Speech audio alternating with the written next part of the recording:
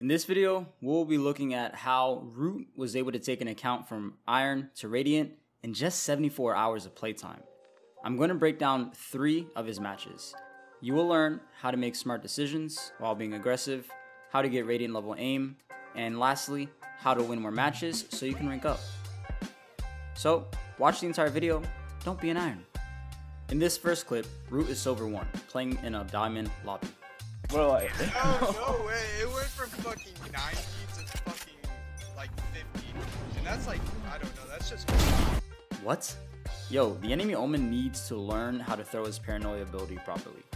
Instead of doing what the Omen just did, let's stand here and deploy our paranoia ability while sprinting forward toward the wall. This will allow our blind to travel quicker, making it harder to avoid. Also, I say to deploy the paranoia from this spot because your paranoia will travel through the wall, making it almost impossible for the defending Jett holding A main to avoid. but like, W2F is right. The attacking Jett should not have dashed this far ahead. Not only because the attacking Omen doesn't know how to blind his enemies, but due to the attacking Jett exposing herself to the entire A bomb site. She can be killed from Haven, Generator, Dice, you name it.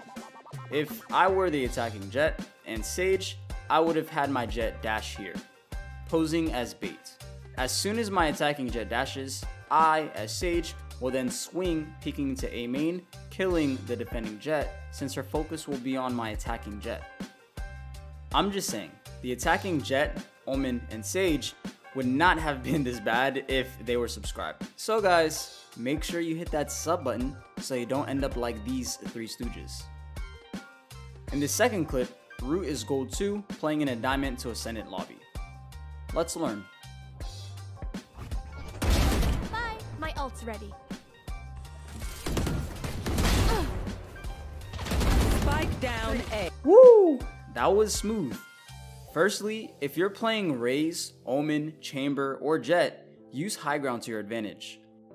If you haven't seen my previous video on Tenz's insane 6k, I highly recommend you watch it after this video. I go more in depth as to why the high ground is good. But to sum it up for you, when you're playing these agents, peek from elevated surfaces, especially in their lower ranks of Diamond and below. Players in these ranks really don't check off angles very well. So this is going to let you get a few early picks, giving your team the advantage. The next thing I want you to notice is how smooth and steady Root's aim is. Obviously, this has taken him a good amount of time to develop this level of aim. This does not mean that you cannot get this within a shorter amount of time. It all depends on how committed you are. It isn't good enough to spam death matches or aim trainer routines such as Kovacs or aim labs. You need to be consciously training so you can transfer the skills into your competitive matches. What I mean by this is when you are training in deathmatch or with aim trainers, you want to actively try landing your shots and get your mechanics down. Don't just zone out listening to music, recognize anything you're doing wrong and actively work towards fixing it. So if you see that you're over flicking your shots, go slower so you can correct this error. You have to commit yourself to this starting slow and then fast for a few weeks. Allow your speed to build up over time and you'll be very close to getting aim like Root. In this third and final clip, which is the best by the way, Root is Immortal 2 playing in a Radiant lobby.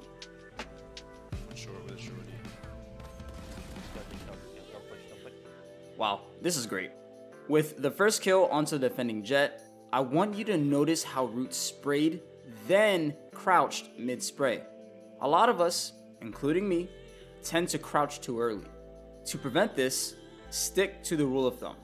Do not crouch unless you're planning on spraying down an enemy, shooting more than 7 bullets. And only crouch once you have shot up to 5 to 7 bullets. Crouching mid-spray helps bring back control over your recoil. This is why when pros are fighting more than one enemy, they secure the first kill while standing and then continue their spray, switching over to the next enemy and crouching to keep their bullet accuracy under control.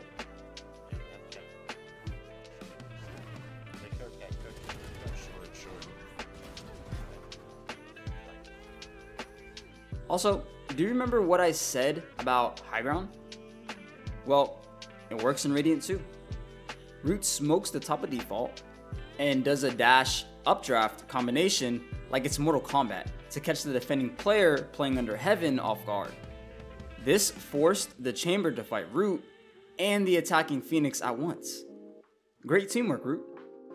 As for the next kill onto the Neon, this one was kind of free since the Neon didn't bother to get a classic along with her shorty purchase. If you guys ever want to buy a shorty, please purchase a classic as well. If not, you end up like this Neon, sad and hopeless.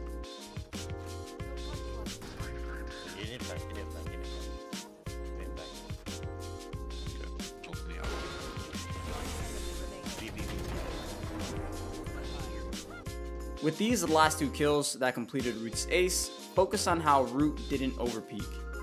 He peeked A-Link just enough to where the Omen from the defender's spawn was not able to kill Root.